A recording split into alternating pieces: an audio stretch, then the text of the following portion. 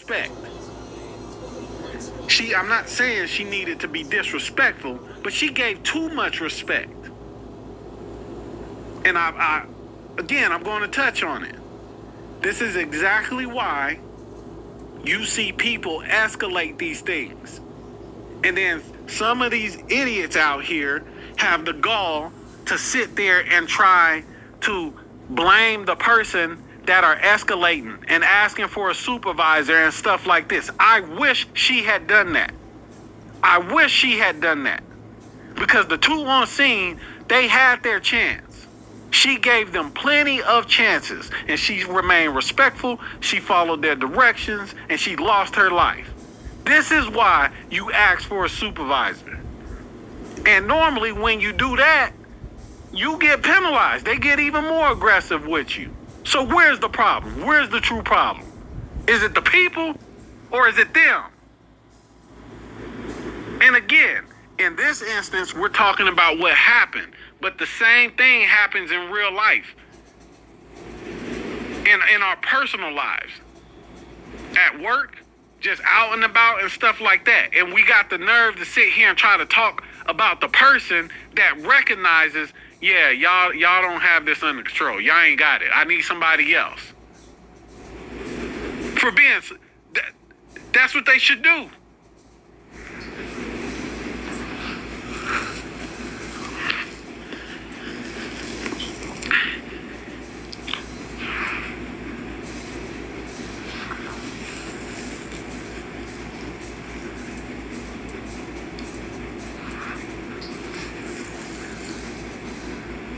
This is a holistic thing.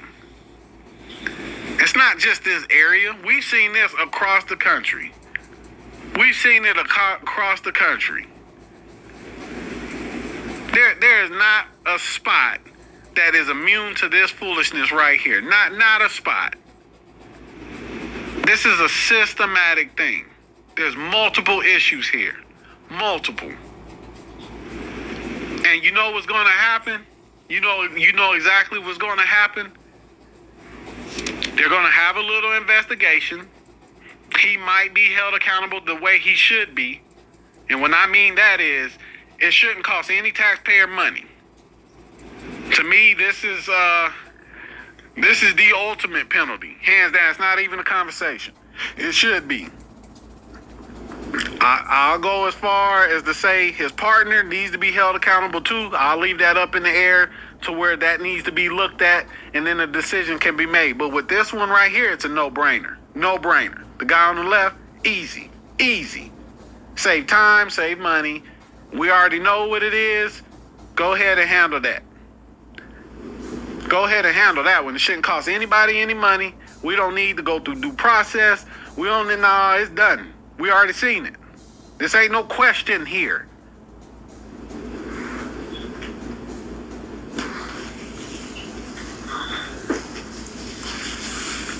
We already know.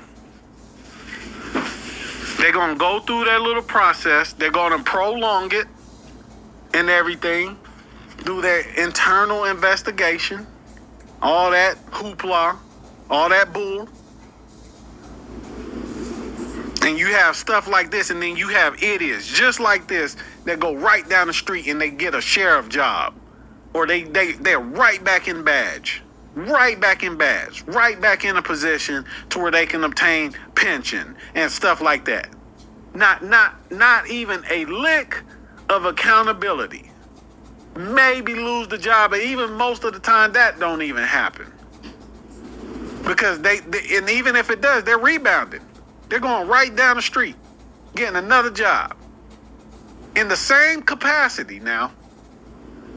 It's getting swept under the rug. And what happens is the approach that law enforcement takes in particular is they just let time pass. Well, we got to go through the pain. Just, yeah, it's going to be a talking point and all this and that, but let time pass. And the next thing you know, this person is right back in uniform. Most of the time, they don't even wait. And then we having another conversation again.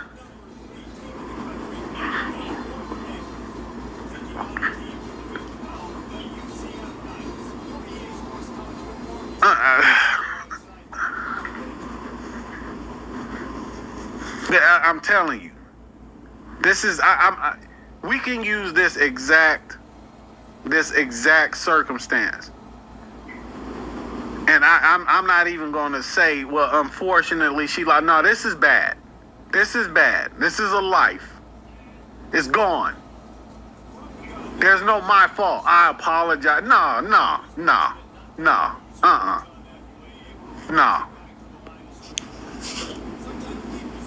But it's the same approach in all, like, this is the exact problem. What's wrong with everything about our lives and the society that we live in, the society that these children are growing up in. It's a damn circle, man. Nothing is it's a circle. And it just keeps spinning and spinning and spinning. Sometimes it goes a little slow and it rotates. Sometimes it goes pretty fast.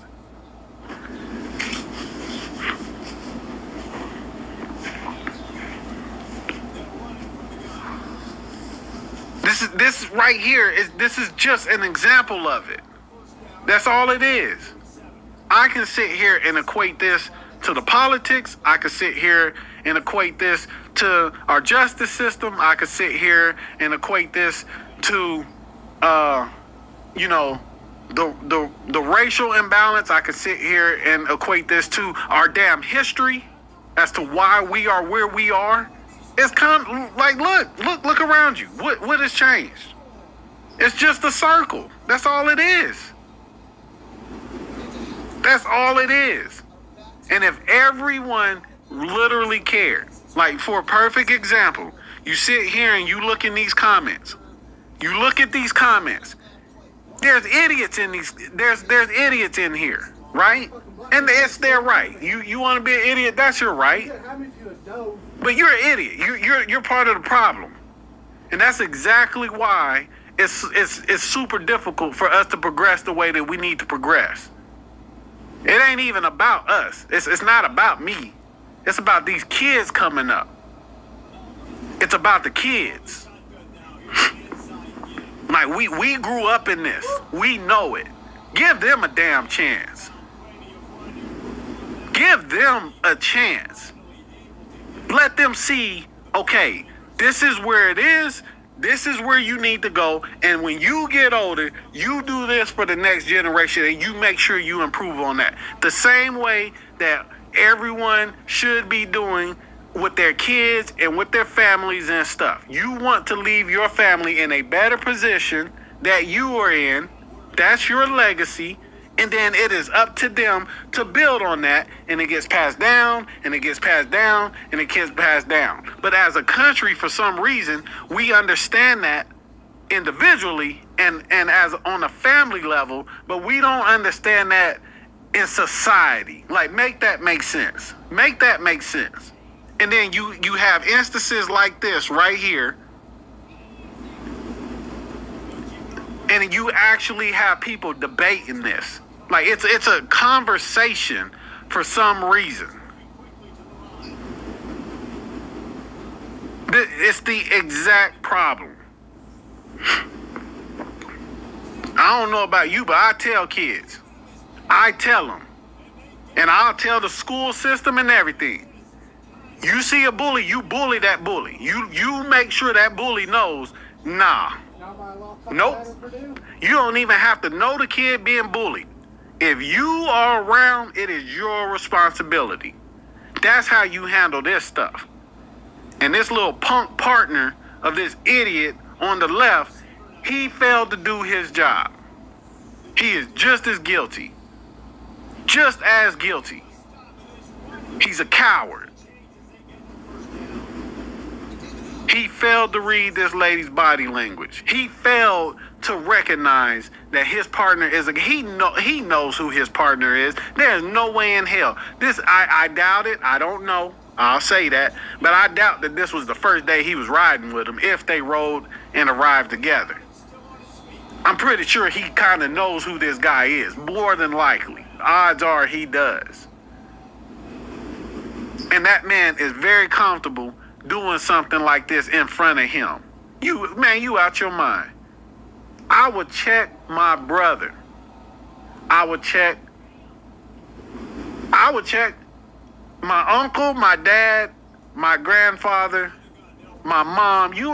This ain't finna happen. Not with me right here. No, it's not going down like that. This young lady's not about to lose her life because you an idiot, because you insecure, because you on some power trip.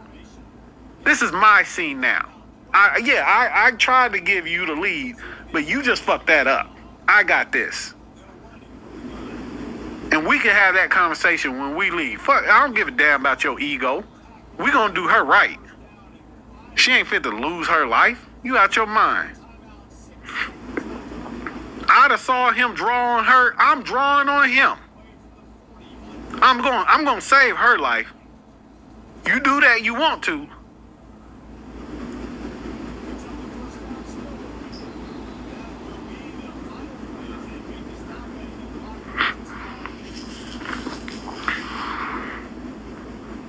This is a life, man.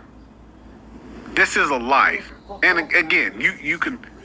I really don't care what anybody thinking here. I say that respectfully, but I don't care. But this is not only is it a life. When it comes to women and children, man, really. And what kind of man? What kind of man?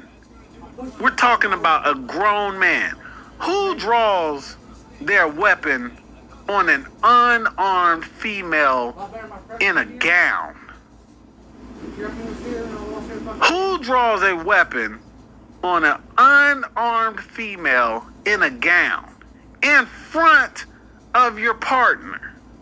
And both of them are cool with this. And not only do you do it, you tell her exactly what happened. You told her exactly what you were going to do, and you did it.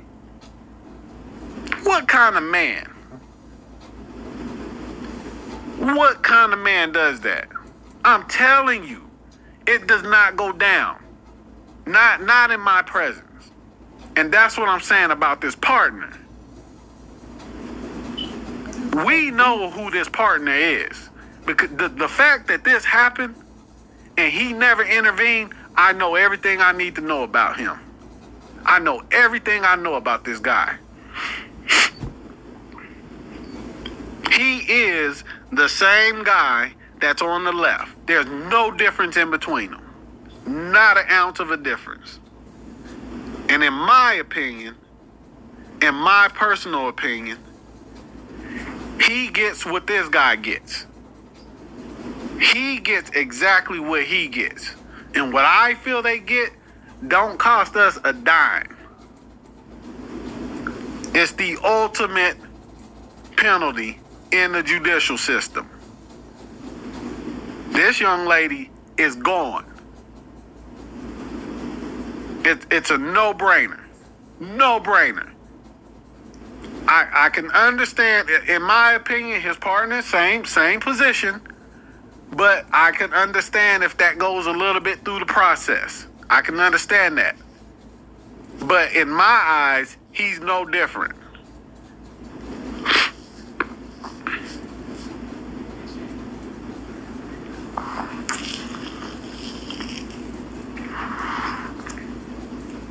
We sit here and we talk about all these occurrences and then time passes.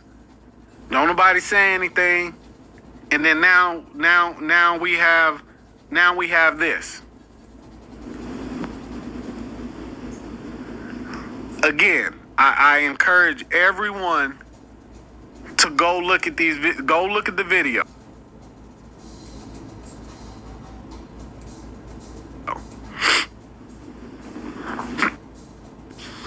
I encourage everyone to go look at the video. I need you to go look at this. I took my sweet time with this one.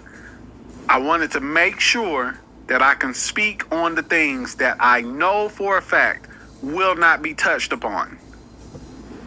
I focused in on the partner. I focused in on the lack of compassion, which I think that would be touched on. But the accountability of the partner, focusing in on the victim and the way she felt, it was evident, it was obvious.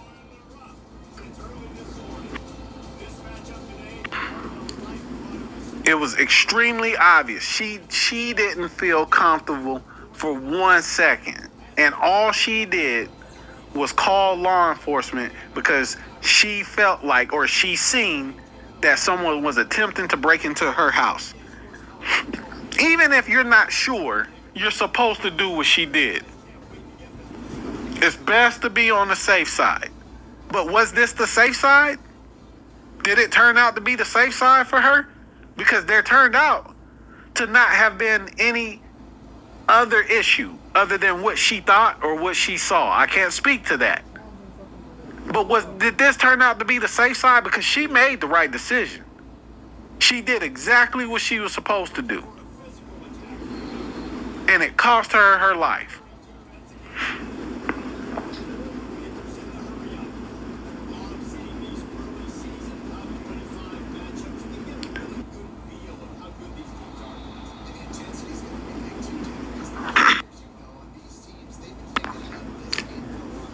It cost her her life. I need everybody, when you are in these lives or in your personal lives and everything, you need to mention Sonya Massey. You need to speak on this. And we need to stress the importance of exactly where we are in today's society. Because this goes beyond the police. I'm telling you, it trickles into the politics. It trickles in everything bad about our society. It's all demonstrated right here. It happens in these schools. It happens in employment. It happens when you're out about trying to mind your own damn business. It happens when you're trying to pursue your own goals. You got all these people out here that are just poison. And then you also have the people that stand idly by and allow it. You don't even have to know somebody. You don't even have to know somebody. If I'm walking down the street and I see some guy approach a woman and it's super aggressive and stuff, it's not going down. It's not happening. It's not going to happen. Period. I don't have to know her. I don't. I'm going to make it my business. If it turns out to be something that I was unaware of or something like that, and she reassures me that it's fine, then I apologize. But it's not about to just happen. It's not going to happen.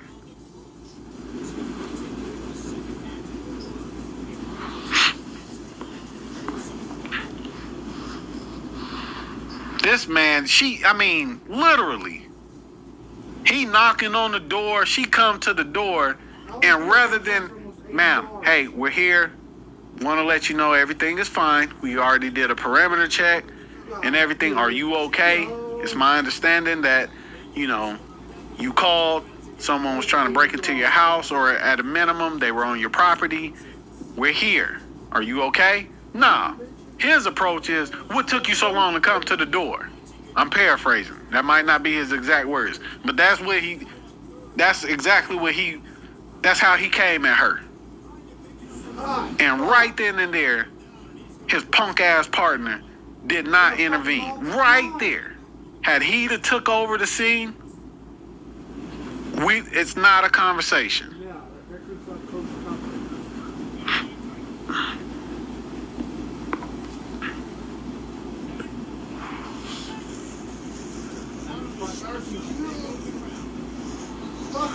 Man, I don't know what he had on this. Like, I don't understand it. Like, what I see that he had it in his mind that he don't like her. I'm telling you. That's what I see. The video don't lie. He had it in his mind. He was irritated. I don't know what it was. And she was so polite and just, she was clearly scared, never comforted, never shown any reason to feel reassured or anything like that. She had fear in her the whole time. And And to interpret, first of all, you give her a directive to get the water because it's boiling. And you even make it a point to reference, I don't want it to burn down in here while I'm here, or whatever he said. Again, I'm paraphrasing. And then she already don't feel comfortable, and she notices that you get in even more of a defensive stance. And when she asks about it, you give an asshole comment. Well, it's not going to happen with us here. This is not going to burn down when I'm in here, or whatever. And I mean, you know, she may be religious or whatever. She make the statement of, well, I rebuke you in the name of Jesus, or whatever. This lady, she's reacting to her environment. And even that wasn't disrespectful. And how that turns into, you better not, or whatever he said, and drew his weapon.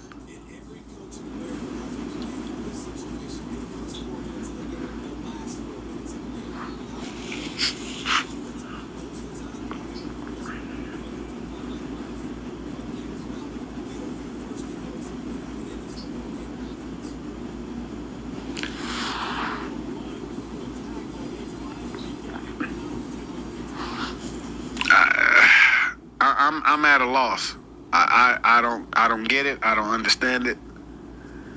I mean, this is the exact problem that we have. I don't get it. This lady lost her life. Like, I don't understand it.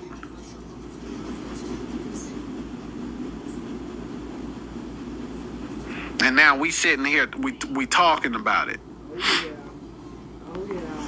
And I'm sorry, I need to, you know, she has a name. It's Sonya Massey. I'm saying this lady. I'm sorry, it's frustration. Sonya Massey. Sonya Massey. I mean, we gotta say it. I don't give a damn what his name is. I really don't care. Fucking idiot.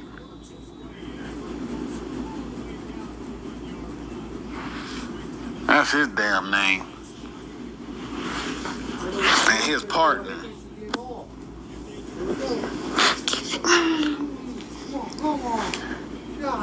His partner doing all this stuff, man. Like, this is... You have 3 grown adults in a closed environment that has been deemed safe at the moment. And rather than enjoying that and comforting a woman that is home alone at night. What kind of asshole are you? Like, you don't understand that this woman was home alone. She had to call the police, and you felt it necessary to question her, what took you so long to answer the door? This is the person that, Sonya Massey is the person that called. She called your punk ass.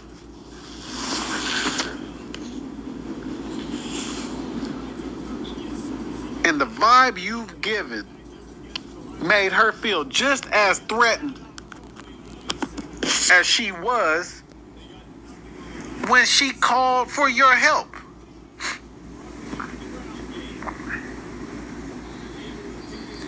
These people need to be, we need to weed these people out, man. You're not fit. I don't give a damn if you want to do it. You're not fit. I don't know about y'all, but to me, the feeling that I get with law enforcement is that, and I'm talking on a mass scale. I'm not talking about every individual. But just because some of them want to do it, then they're allowed to do it. And that is a problem. And that is costing people's lives. Hell, we all want to do our jobs, but we will lose our jobs. Even if you're self-employed, hell, you want to do your stuff, but for you to continue being self-employed, you're held accountable. You have to sustain, at a minimum, sustain. Your goal is to improve, but at a minimum, you are sustaining this.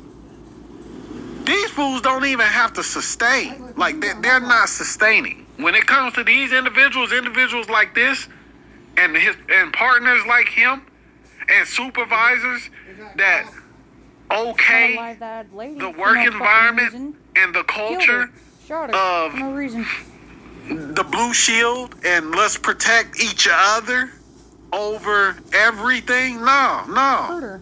You need to be held accountable, just like we are. As a matter of fact, you're held to a higher account. They're held to a higher account. I know I'm not the only one that I see, because I mean, clearly we're all up late, right? So sometimes I'm on the road at the time like this. I personally see, and I'm not about to sit here and just bash police. It's not a police bashing. I'm not doing that. But I'm talking about the particular ones, they need to be bashed. I see people, literally, police.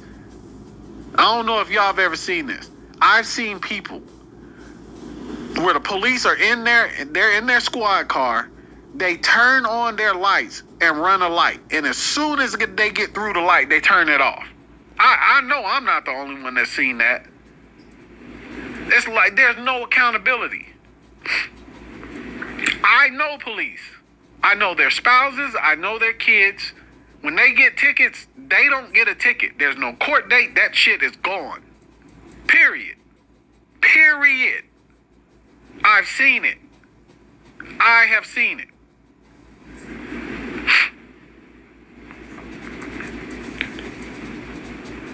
I have seen it.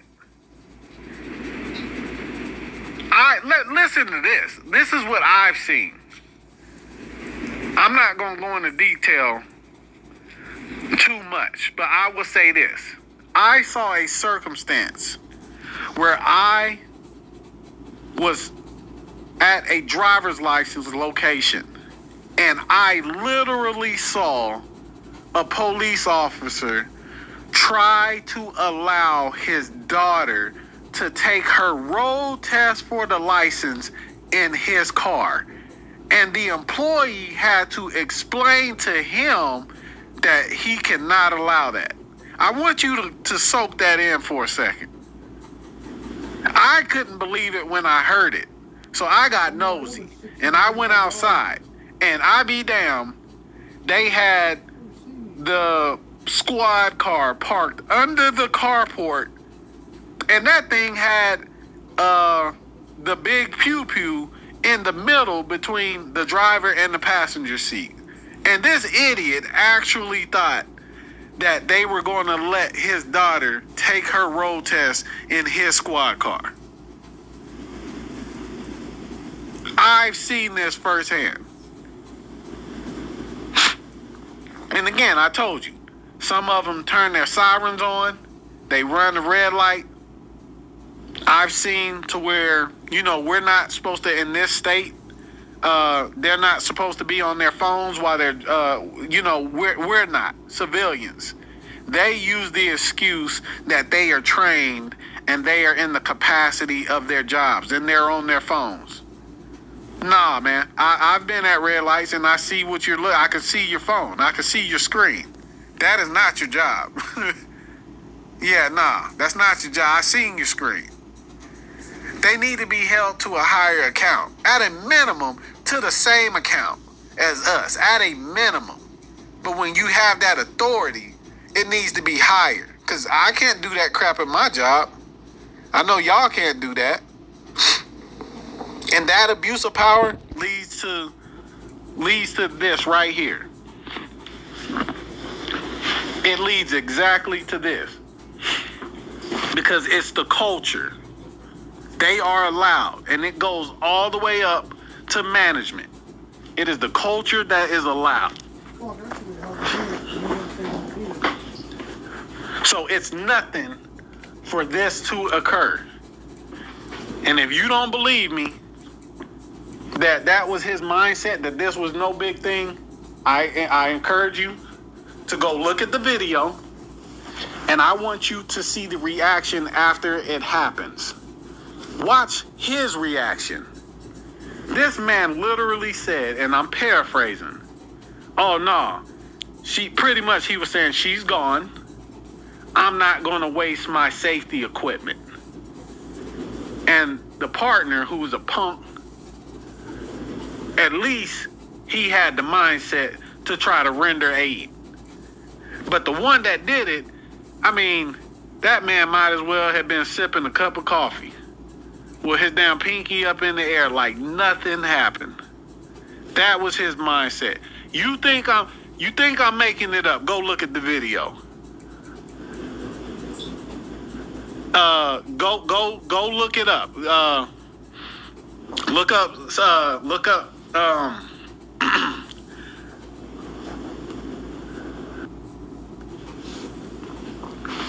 Yeah, just go to Google.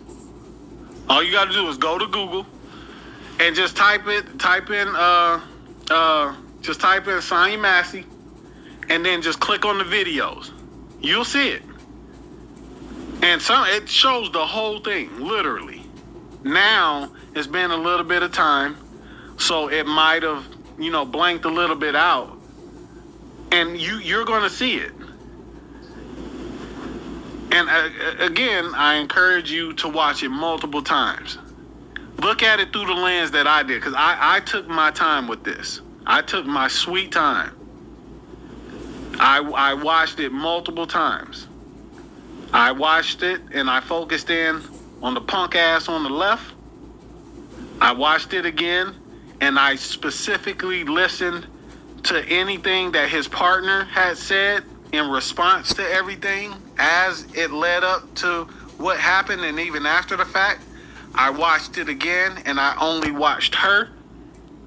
And then I watched it again a fourth time and I turned the volume down and I watched her again so that I can focus in on her body language. And that right there is the most damning video. But do it last. Trust me. If you do it in that order, you're going to see exactly what I'm saying.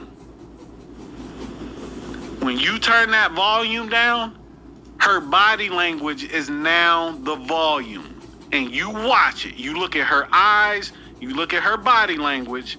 You can still see the fear. It never changed from the moment she opened the door. Not one time did she ever feel comfortable. Look, this is a screenshot. Look at her. Look at her.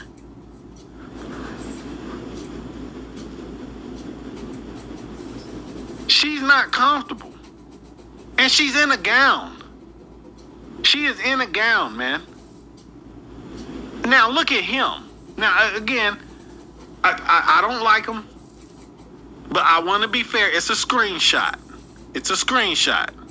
But I guarantee you, if you watch the video, that body language that he's giving off is throughout the whole video. I understand that this is a screenshot and it can be indicative to just, a movement or anything like that. But I'm telling you, don't take my word for it. Go look at the video. And when you watch him, his body posture and his aggression is exactly the way you're looking. And not only is it just his body language, it's his fucking voice and the stuff that he's saying and the attitude that he's projecting. You cannot miss it if you tried. You cannot miss it. Hell, if a child sees this, I guarantee a child would be like, man, what's wrong with him? That's more than likely going to be their reaction.